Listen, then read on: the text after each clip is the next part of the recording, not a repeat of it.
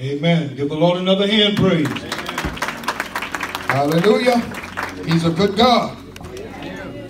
Now it's coming time, amen, for the word. Amen. By this great pastor, amen, Elder Dedrick Johnson. Amen. But before he comes, amen, we're going to hear another selection from the choir. And then after the choir, amen, we're going to receive, amen, our eulogist. Let's say amen. Amen.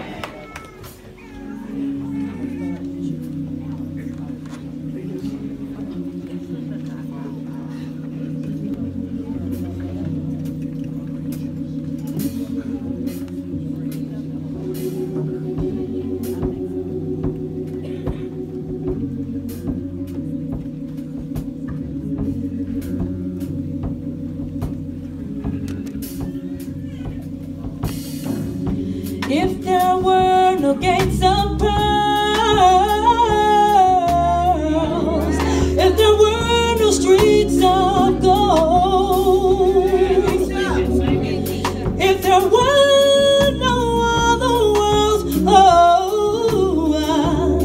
in a land where we won't grow old, I'm not thinking about those sights.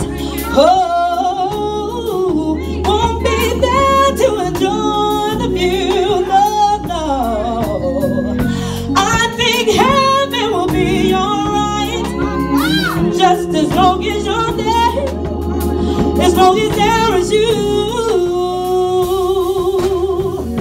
If I never hear an angel sing in that far off holy land, if I never hear joy bells ringing, sing a chorus in a Christian band, about those nights, won't be there to enjoy the view.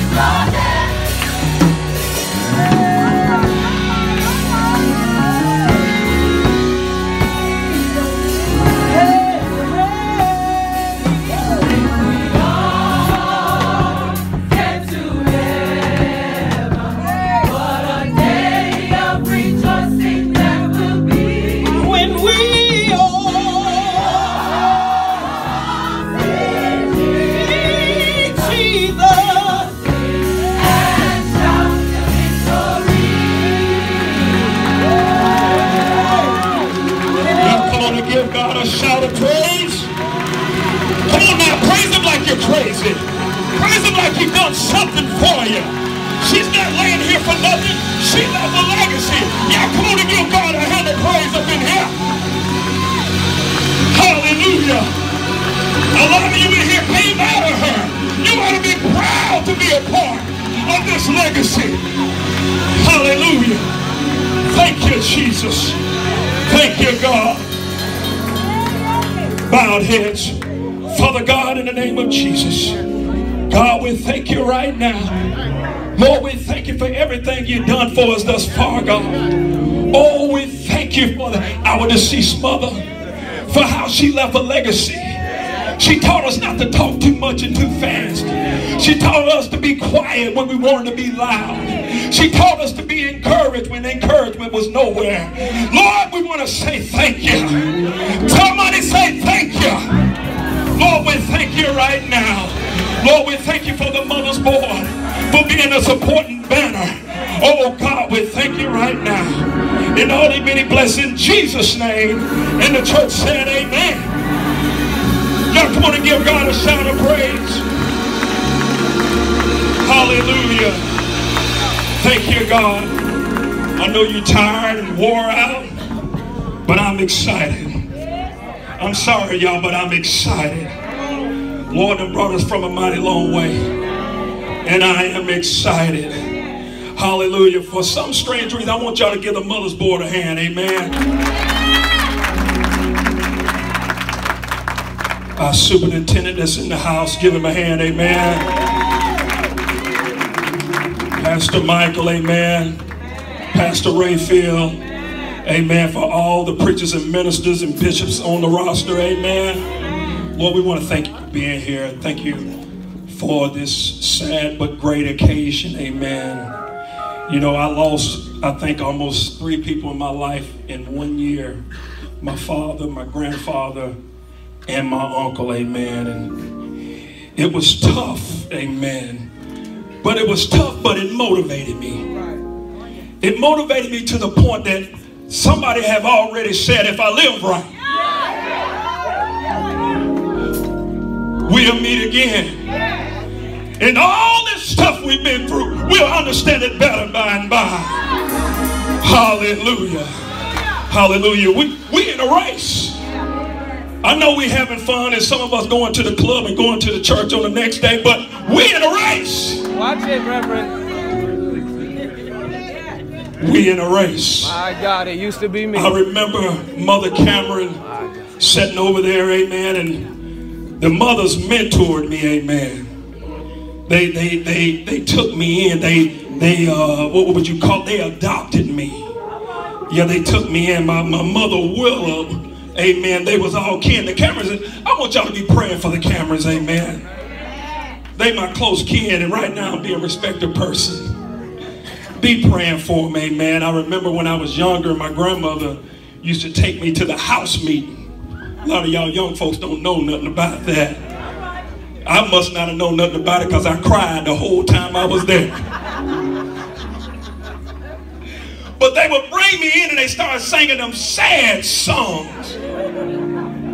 And some of them would start speaking in tongues and say, what is this? Hallelujah. They make me cry when I don't want to cry. They make me dance when I don't feel like dancing.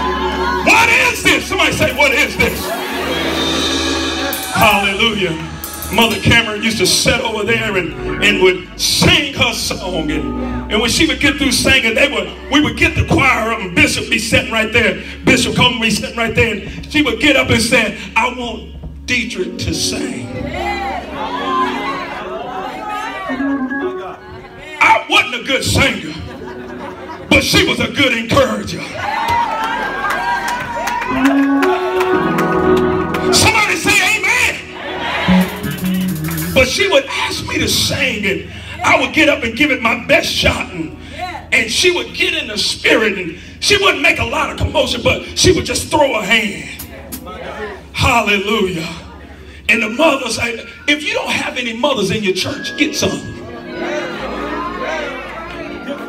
Go out and recruit you some real mothers. Somebody that knows how to pray. While you out there on crack cocaine and you the people calling you a dopehead, when you a straight up alcoholic, somebody need to pray. Somebody say pray.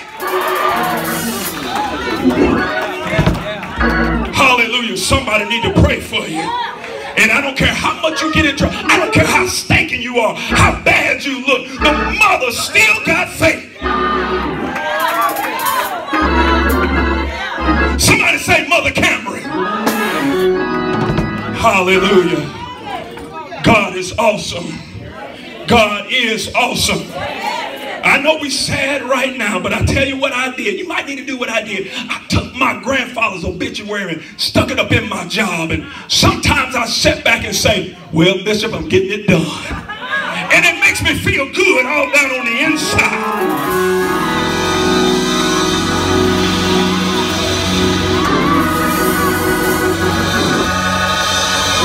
It makes you feel good down on the inside. I'm going to read this. Go to Jude right quick. I'm not going to be before you long. I know you're tired. Go to Jude 1 and 3 for me, please. Brother Jeff, you want to read this for me? Amen. Jude 1 and 3. I'm not going to be before you long. But God is working right here. Right now. Somebody say right now. See, I know some of us don't have it or don't have what we need to make it in this world. We claiming we got it. But like the young fella right there said a few minutes ago, he said she was quiet and I had an attitude. It takes power. Somebody say power. Power. Jude 1 and 3. Come on. Beloved. When I gave all diligence to write unto you of the common salvation. This is Paul talking, but we're going to talk about Mama Cameron. Come on. It was needful for me to write unto you. Yes. And exhort you that you should earnestly contend for the faith. Continuously contend. Somebody say continuously. So, but wait a minute. Some of us think that when we get saved, that's it. We're ready to slay devils and we're ready to go out and pray for the sick. But he said, there is another level. Yes, sir. Tell somebody another level. Another level. There is another level that some of us ain't ready for. Come on down. Exhort you that you should earnestly contend for the faith. You are constantly challenged to be in the faith. Which was once delivered unto the saints. Which was once delivered to the saints. And when I look at Mama Cameron, I want to say today, my subject is going to be fortress of faith. All right. Fortress of faith. A strong tower. Fortress. A person or thing not susceptible to outside influence or disturbance. I heard the guys up here say, I don't care how big a fool we at. She wouldn't be swayed. She wouldn't be turned. She kept her foot on a solid rock. Somebody say a solid foundation. See, what was going on the outside of her didn't bother her. But what was going on the inside of her controlled her. Somebody say be controlled. So I began to look at Mama Cameron. She was a solid foundation. She was a pillar to the family. I heard that she tied somebody up to keep them from disturbing the house. She was a solid. She was a solid foundation. And I don't care what you're going through. You need somebody solid. She had an anchor. Somebody say anchor. She had the anchor of her soul. Somebody say Jesus. Jesus. Make it plain. Jesus was the anchor to her soul. She wouldn't be moved. She wouldn't be swayed. You couldn't persuade her to leave the faith. Somebody say it takes power. It takes power. She was an awesome woman of God. And Cameron family, I want you to be encouraged. Artists, singers came out of her. Preachers, pastors came out of her. Future preachers and future pastors is going to come out of her. You got something to be proud of.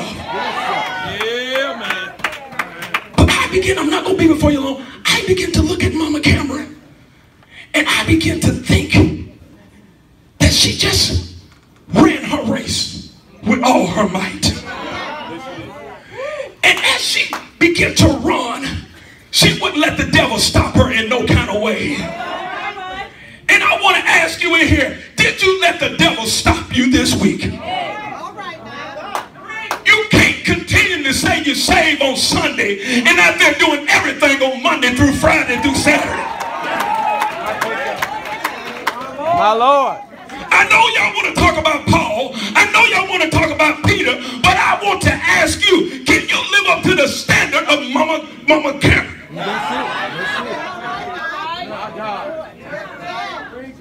She done set the bar high. She done set it so high that even the people in here is woman. What kind of woman was that? But she went as far as she can go. I think the doctor usually say, well, she lost the battle. But doctors that say they lost the battle are people of faith, ain't people that believe in salvation. Because when you say you done lost the battle, how can you lose a battle when Jesus said he'll give you a crown of life?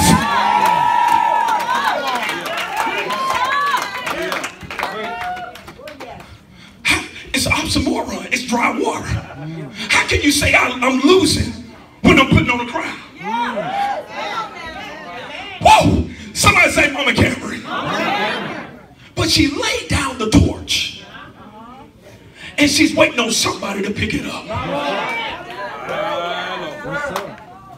Now I know a lot of people, don't get me wrong, mothers. Y'all are lovely, y'all are not, but a lot of people don't like mothers.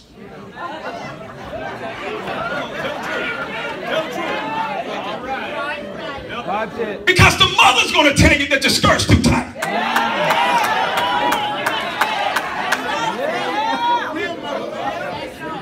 A real mother. She's going to tell you this and she's going to tell you that. She's not trying to tell you something that's going to hurt your feelings. She just don't want to give away the milk without buying the cow.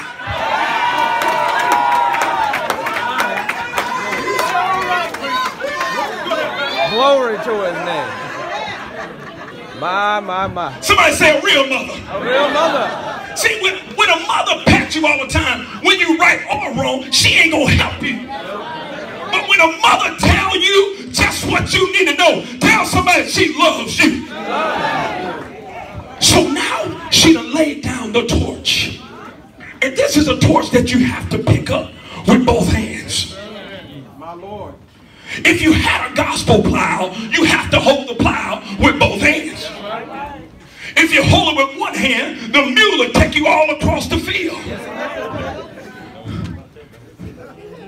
So you have to lay aside every weight and the sin that so easily besets you. So I think some of you may be saying, I'm going to be just like Mama Cameron because she's gone down. Somebody got to take her place. I got to serve you notice. You need to lay something down before you can pick this thing up.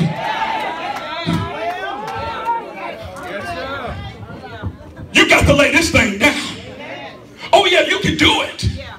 But you got to lay something down before you pick this thing up. And if you're planning on going to the club, lay it down. I can't do nothing for her. I can just tell her story. But I can preach to you right now. That's it. You got to pick up this thing. But you got to lay something down. God wants to change your life. I didn't know that the Holy Ghost is a key part of success. All right. Because when you go before the bosses and the billion-dollar companies, if you're able to hold your peace and you're able to have love and you're able to have self-control, you can get the job. See, See, everybody trying to figure out a trick in this world. It ain't no trick. The kingdom of God will work anywhere.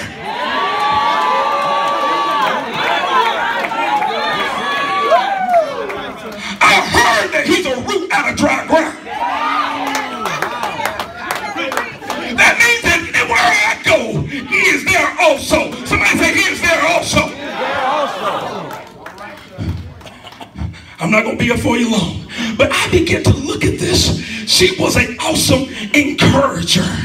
And when I began to think, I said, one day I was sitting here getting ready to get up and preach. And somebody said that, oh, Mama Cameron sent her tithe. I thought the doctor said that she's supposed to be gone. I love everybody here, and I love all my members, but I need 50 more Mama Camerons.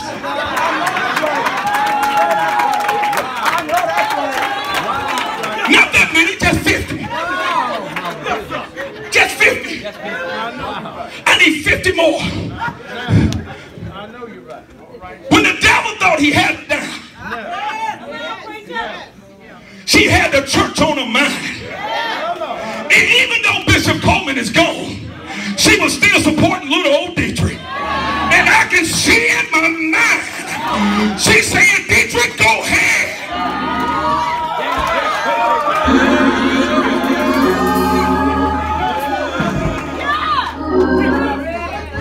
Go ahead. I had to look at something else. And I'm pertaining to her, but I'm pertaining to the church here. I began to look at the story about Stephen, and it fascinated me how Stephen, a printed in big print, he was full of the Holy Ghost. See, these young ladies trying to win the battle with their husband, trying to win the battle with their wives, or trying to win the battle with their wives, they need power. Because the weapon of our warfare is not carnal, but it's mighty through God to the pulling down of strongholds, casting down imaginations, and every high thing that exalts itself against the knowledge of God, and bringing it to captivity every thought to the obedience of Christ. And this is the part I like. Disobedience with that which is obedient, have been fulfilled.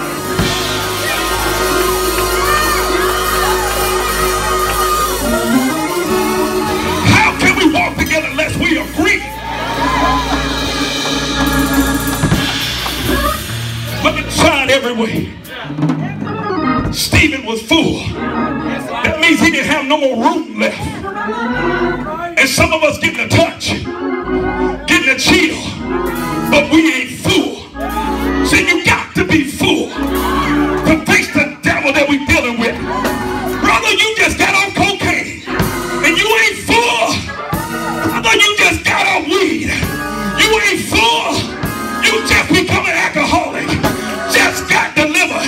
You need to be full. Somebody said full.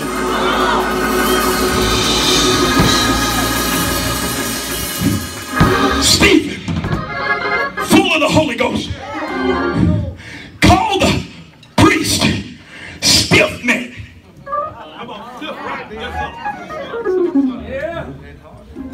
Uncircumcised of the heart. Don't raise your hand. But how many of you, when the preacher get through preaching, you first thing you say on Facebook, he judging me? Talk about him. They say it. Stiff-necked. Uncircumcised. He judging me.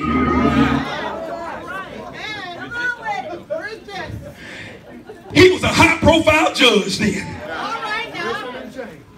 Because if you want to change, you want somebody to tell you that the tail light is out. You about to get a ticket. You want somebody to tell you. Stephen, when he called him stiff-necked, they jumped on him and started biting him. but his eyes was fixed on something. See, when your eyes is fixed, the world can be fading away. But when you're fixed on Jesus,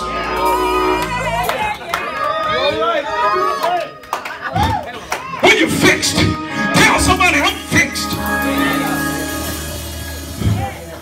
His eyes was fixed on something. And while they was biting on his body, he had his eyes looking towards heaven. He said, behold, I see the Son of Man sitting on the right hand of the Father. Nobody have gave that description, but Stephen spoke it out loud. They said, wait a minute, the Son of Man, he just left here not too long ago, so he must be sitting on the right hand of the Father. But he said, all of a sudden, Jesus got up.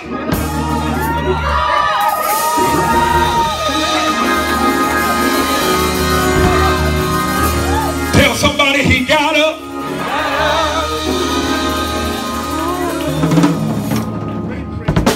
May the works I done speak for me. He said, your works shall follow you. He gonna judge you by all the deed done in your body. I know a bunch of you ask, well, what about grace?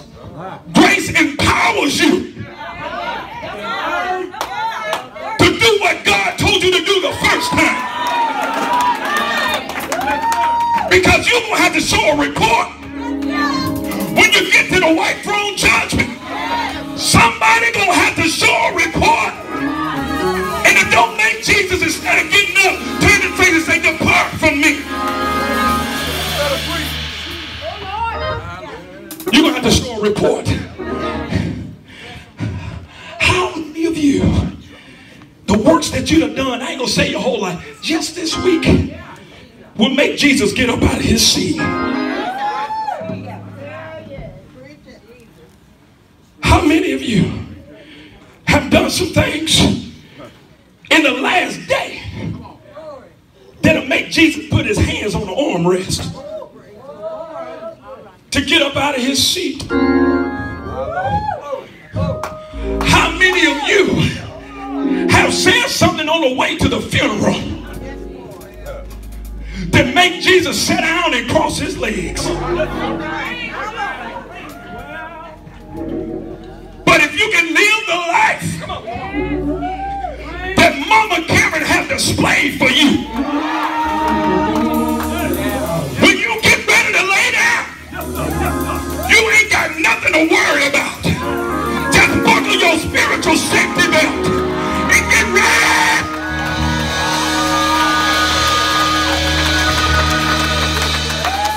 Get ready for the ride.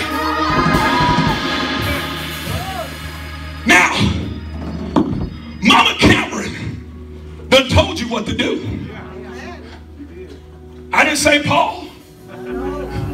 I didn't say Peter. But you have watched this woman's life. And most of y'all know her better than I do. And if you leave these doors the way you came, I thought that it would be plumb disrespectful for my grandfather to leave this church or leave this world and I act a fool shortly after he leaves. So true. Something about me lied. Bishop, I love you. Bishop, I'll do anything. Peter.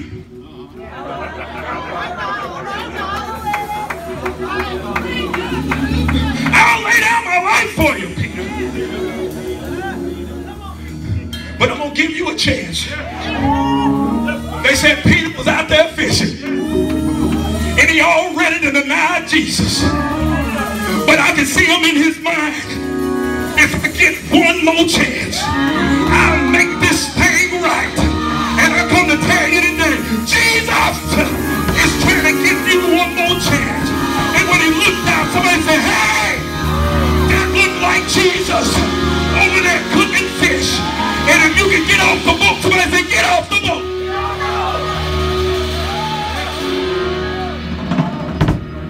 Jesus is waiting on you. He's waiting on you. When you find out the club costs too much. Yes, sir. And the cocaine is too high. My Lord. Going away money. And that man that you've been looking for don't mean you no good. And all that girl wanted is your money. There was a man that named Jesus. That you can cast all your cares on. Wait a minute. While you was yet a sinner, he died for you.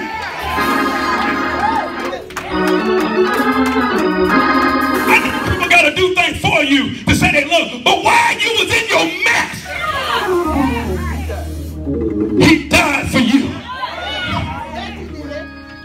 I never seen somebody die for somebody before the person was brought into fruition. But you need power. You need power. Somebody say Mama Cameron. Somebody say a little bit louder, Mama Cameron. She done more for us. The old patriots knew what it took.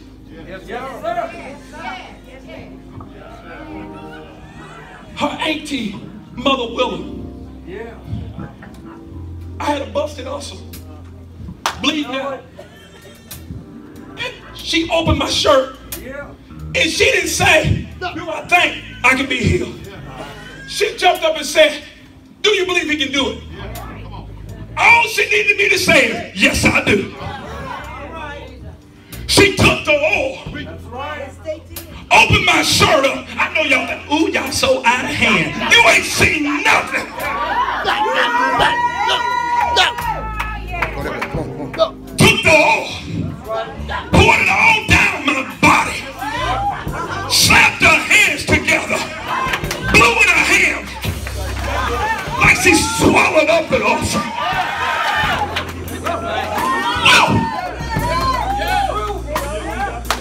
Took her hand, and I wouldn't even say, laid her hands on my body, and immediately I passed out. But when I got up that morning,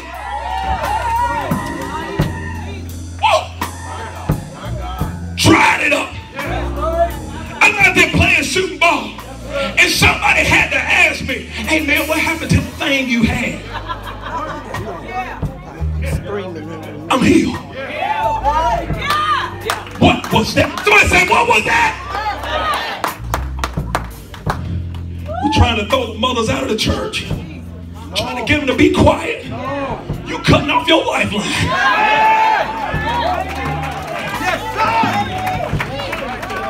We are a new church. We're doing new things. We are so classy. You weren't classy when you were hooked on cocaine. Do you hear what I'm saying? Heal my body. Dry that thing up. I heard one more incident where a woman had a tumor and birthed it out in the toilet. Somebody say power.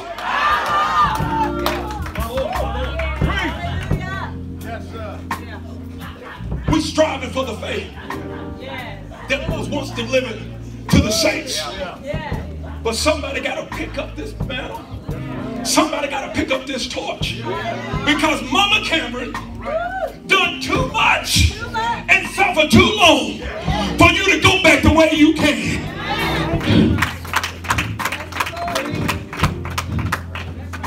Somebody say Mama Cameron. I'm finished. Y'all put your hands together for Jesus. Hallelujah. Hallelujah. Hallelujah. You're back in the hands of the funeral director, and they'll take us further. Is that right? Yes, sir. Come on. Amen.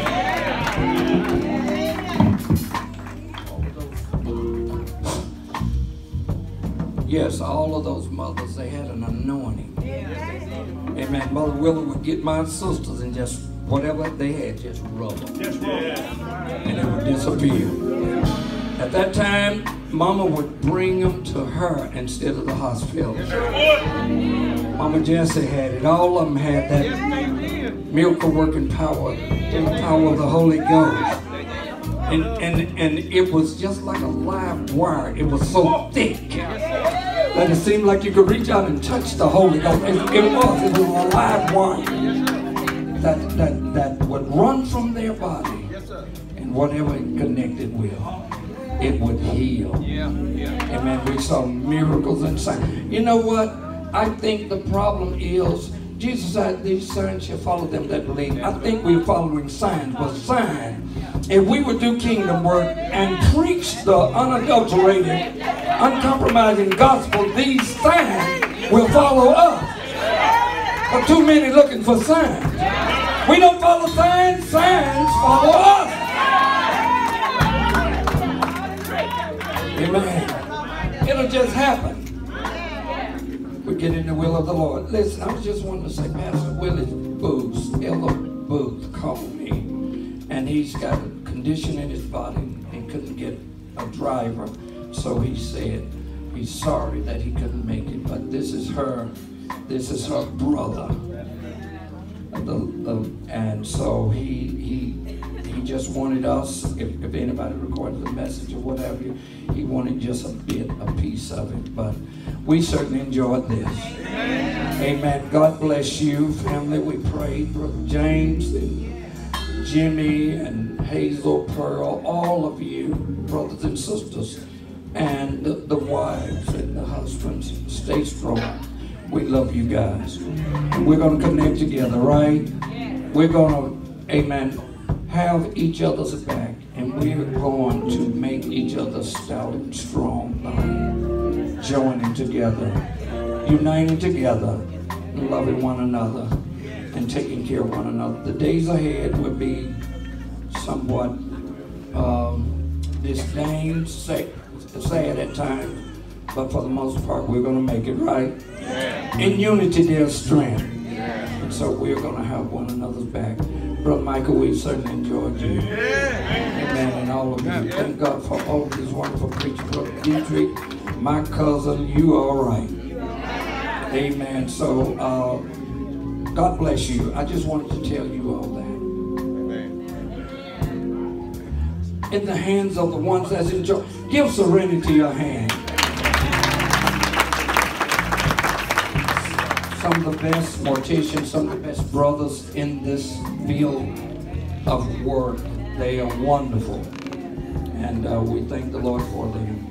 I thought that her body was just going out decomposed so fast, but they did a wonderful job. Amen. Yes. Amen. This is in order, right? Thank you, Jesus. Oh God, oh God, oh God, oh God. Hallelujah. Oh God. In the name of Jesus. Hallelujah. Hallelujah.